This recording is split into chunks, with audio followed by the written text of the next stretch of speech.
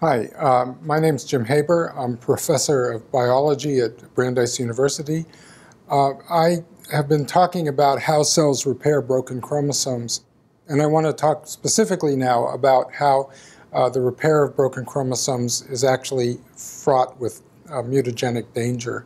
It turns out that although repair of breaks by using homologous recombination is far more conservative than non-homologous end joining that would just join random segments of DNA together in translocations that you see frequently in tumor cells, it turns out not to be as accurate as normal DNA replication. And understanding that has led to a great deal of understanding of exactly how repair is taking place at all. Okay, so the normal process of DNA repair that I've talked about in the previous videos is illustrated on the left side of this screen. A double-strand break is made. The ends of the double-strand break are resected by exonucleases. A Rad51 recombination protein is recruited, and then a search for homology takes place where base pairing is finally accomplished between the invading recipient DNA and the donor. And that base pairing facilitates then the recruitment of a new DNA polymerase, and the polymerase starts to copy this template in order to patch up the double-strand break. But this repair process is different from normal DNA replication in that the newly synthesized DNA is being unwound as it's being synthesized, much in the way that RNA is unwound from DNA during transcription. And the consequence of that is that this strand sometimes can be completely liberated. In fact, it often is liberated so that it will pair up with the other end of the double-strand break. That makes for an efficient repair event where just a patch of new DNA synthesis has taken place. But it's a dangerous point because at the point where this has been liberated from its template, it's possible that this broken segment of DNA will go somewhere else and participate in an illegitimate recombination event leading to some hybrid or mutagenic outcome that was not part of the original repair process. And I'm going to talk about events that basically hijack this system to lead to certain kinds of errors in DNA repair. Okay, to learn about this in some detail, we used the mating type switching system that I have previously described. This is a system in which a site-specific double-strand break made by a nuclease called HO, analogous to the way Cas9 enzymes make double-strand breaks, that it will cut one place in the genome and then use a template to repair that break. In this case, the template is a sequence called HMR, and the sequences that are normally inside HMR that would be used in mating type switching have been removed and replaced by a copy of a uracil 3 gene that comes from a different yeast called Cloveromyces lactis. And these sequences, although they're intact, are not expressed because the donor in this situation is kept in a silent heterochromatic form, which is the normal donor state of the HMR locus in Saccharomyces. So even though these sequences could be expressed, they're not expressed, and the cells, as a consequence, are uracil minus. If we turn on the HO endonuclease, then these sequences are used and copied as the template sequences to go into the MAT locus, and now these sequences are expressed because they're Ura plus and they're no longer heterochromatic. So the cells can be easily seen to go from Ura minus to Ura plus. They've successfully done this mating type switch or this analogous switching process. But that means we could select for mutations.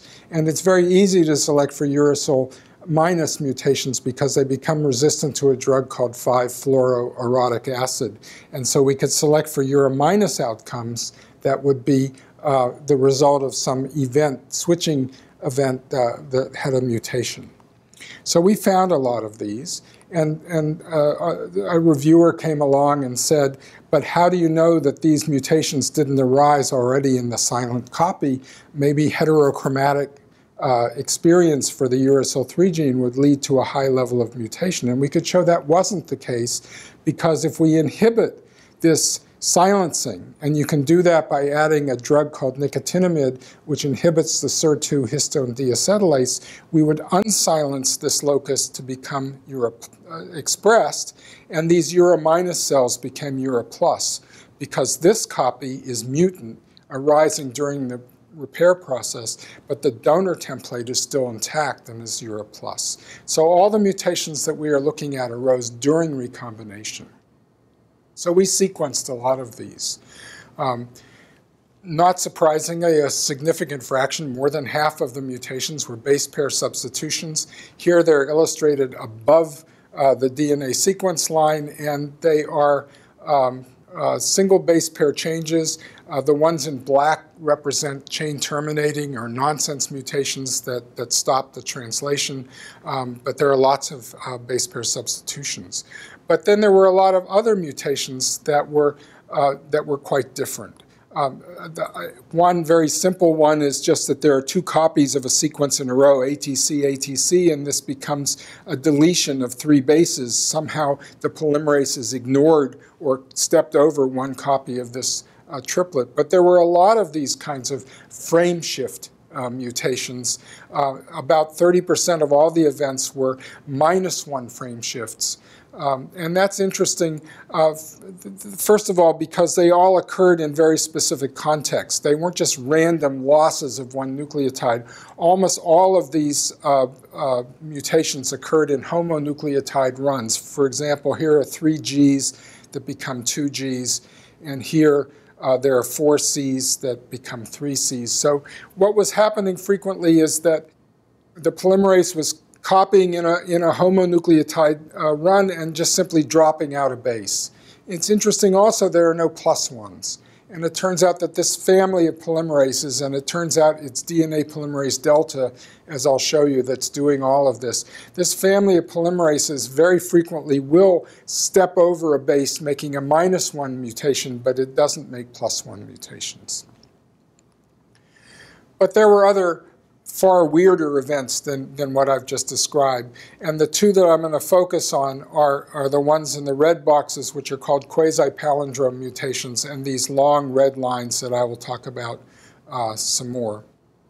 The quasi-palindrome mutations are a reflection of what I told you at the beginning, which is that the newly synthesizing DNA is going to fall off from its template. And here, when it falls off from its template, it's capable of base pairing with itself. Obviously, these are so-called quasi-palindrome mutations because they're not entirely perfect, as is illustrated here. But if this folding over happens and then you copy the newly synthesized strain, you are effectively perfecting the palindrome and in the course introducing complex mutations. And we found a number of these quasi-palindrome mutations as a reflection of the fact that the DNA polymerase that is copying the template is falling off, pairing with itself, and then eventually getting back to finishing the job so that we could recover these events. So quasi-palindromes are yet another reflection of the instability of this copying process.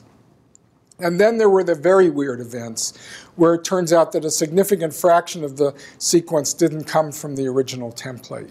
And it turns out that it came from another copy of uracil 3 on a different chromosome. So as I said at the beginning, we were using a copy of uracil 3 that did not come from Cerevisiae, but comes from Cloiveromyces. It turns out to be 72% identical to the uracil 3 copy that Saccharomyces has, which is, first of all, located on a different chromosome and was not expressed because it is interrupted by a transposable element. And in a sense, we were lazy because we didn't get rid of these sequences. We didn't think anything would really happen. And because we were lazy, we were a bit lucky because otherwise we probably never would have seen these interchromosomal template switches, which is what is going to happen in these cases. So what's happening here is that, again, the newly synthesized strand is dissociating from its template.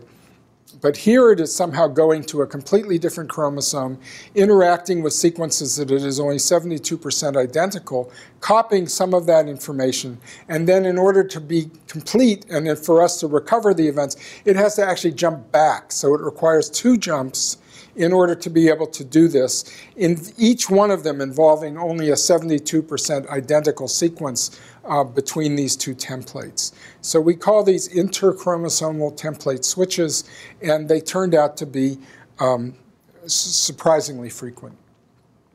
Okay. It turns out that all of these errors that I just described are the consequence not of some special DNA polymerase. Yeast cells, like mammalian cells, have a number of so-called translesion or bypass polymerases, which it uses in situations such as confronting photodimers that are generated by UV and in other circumstances. But these are not the polymerases that are generating these mistakes. The polymerase that's generating these mistakes is DNA polymerase delta itself, and we found this out by taking advantage of a proofreading defective mutant, which I'll describe in just a moment as to what that does to DNA polymerase delta. But in the absence of this proofreading activity, what we found were many more base pair substitutions, but all those things below the line, the -1 frame shifts, the quasi-palindromes, and the interchromosomal template switches are virtually gone.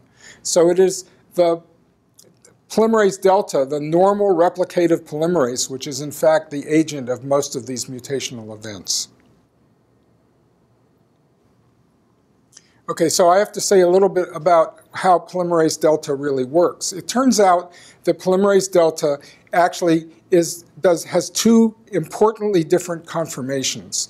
Every time it adds a base, it then rearranges itself to check whether the base it added is correct. And it will do that, and if it finds that the base is incorrect, if that base is not properly paired, an exonuclease activity of the polymerase will then chew it away. It'll go back to the original conformation and resynthesize the base. So every step in DNA replication has the potential to go back and forth between these two conformational states. If we delete the proofreading activity of this enzyme, it stays, we think, locked in one of these two conformations. And we think that this conformation is more processive and doesn't fall off the DNA the way that we see in the wild-type enzyme. And as a consequence, it doesn't make frameshift mutations, and it doesn't make quasi-palindrome mutations, but it makes many, many more base pair substitutions because it doesn't have a proofreading domain anymore. And the beautiful experiment done by Peter Burgers and Dmitry Gordinian, which illustrates this, is shown here. So here's a template. It has a priming oligonucleotide to which the polymerase can bind, and once the polymerase binds, it starts synthesizing DNA down the DNA, but when it hits this blocking oligonucleotide, which is here, the replication stops. So we get this one very clear block in the synthesis. The proofreading defective mutation just keeps on going, goes all the way to the end of the template, which means it somehow can displace the blocking oligonucleotide. And I think that's a very clear indication that the reason that we don't see quasi-palindrome mutations or frame shifts or interchromosomal switches is simply that this mutated enzyme stays on its original template and doesn't dissociate in the same way that we see in these mutagenic events. Okay, so we've studied these events in a little bit more detail. Olga Saponina, who was a postdoc in my lab, created a 32 base pair deletion inside the donor locus. So if this template is used in a mating type switching event, which happens most of the time, it produces a uracil minus cell because the 32 base pair deletion isn't corrected. And the only way to get a ura plus cell out of this arrangement is to do this interchromosomal switch and create a chimeric protein, which is partly Clover-myces and partly Saccharomyces, where the 32 base pair mutation has been corrected by copying from the 72% identical sequence. One thing that Olga learned by doing these experiments was to answer a question that we'd been wondering about for some time. We wondered whether the frequent events that we were seeing where the polymerase fell off the DNA, if you will, was because the donor locus was held in this very highly heterochromatic state where it uses very highly positioned nucleosomes across this region to prevent its transcription. And we wondered whether polymerase banging into these highly positioned nucleosomes was the reason that we were seeing such a high level of these mutational events. But that turns out not to be the case, because here we could unsilence the locus using a mutation that prevents the silencing and the well-positioning of these nucleosomes, and the result was that the frequency didn't change. So it isn't that the polymerase is being displaced by the highly positioned nucleosomes, it's an intrinsic instability of the polymerase itself. Okay, so these sequences are only 72% identical. And the question is, when the jumps happen, where do they go in and where do they come out? And so we measured these questions in some detail. The amount of DNA that's being copied turns out to be about, on average, 250 to 300 bases from the second template, but it doesn't start at the same place, and it doesn't always stop at the same place. It's pretty well normally distributed. And if we look more carefully at these events as to where the strand invasion goes into the second copy on the other chromosome, you can see that it goes into many different places. And if you choose one of those places where it goes in to the template, then the question is, how does it come out on the other side of the 32 base pair deletion in order to do the correction? And the answer is it comes out all over the place. So there's no preferential place where it starts, and there's no preferential place where it ends. And that raises a question as to what exactly is being recognized by this polymerase. And so one thing that we wanted to know is, well, we had been studying these with only 72% identical sequences. What would happen if we made them identical? And what we discovered is that the rate goes up 10,000-fold.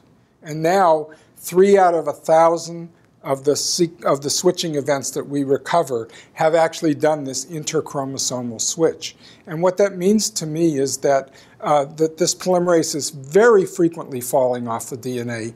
Now we have facilitated it finding a partner because the template is 100% identical, and then it will go back, and again the template is 100% identical. And under these circumstances, we see this very high rate of these events, which I think means that the repair polymerase is dissociating very, very frequently from its template.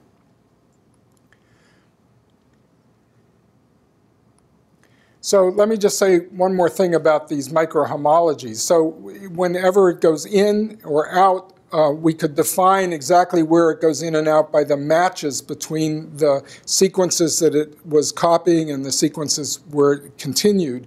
And so these define what are called regions of microhomology between the divergent sequences that are being used in the repair event. And some of these sequences are being used very, very frequently, but other sequences, which are almost as long, are being used very infrequently. And we don't yet understand the rules as to exactly what sequences are being used to go in or out of these sequences. But we think it's a fundamentally important question, is to understand exactly how microhomology is being used in this repair event. And one of the reasons that I think it's very important to understand microhomology-mediated events is a phenomenon in human cells called chromothripsis. So if you've seen karyotypes of tumor cells, you can stain chromosomes and see where different segments of DNA came from. But the surprising thing is that in some cases, there's no obvious rearrangement of the chromosomal material because everything comes from one chromosome. But this phenomenon called chromothripsis was discovered by Peter Campbell's lab only in 2011. It seems astonishing that something as fundamental as this could be not known, but it could not be known until DNA sequencing was sufficiently robust to be able to really see these kinds of events. And what Campbell's lab first described was chromothripsis, which means chromosome shattering. And what was happening was that one chromosome was being broken apart into dozens, if not hundreds of pieces and rearranged, but all within the same chromosome.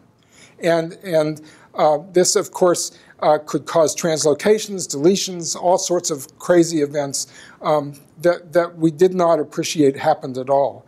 And the bottom part of this just illustrates this with one chromosome. This happens to be the one highly rearranged chromosome in the chromosomes of Henrietta Lacks, the woman whose HeLa cells have been used in probably 100,000 publications.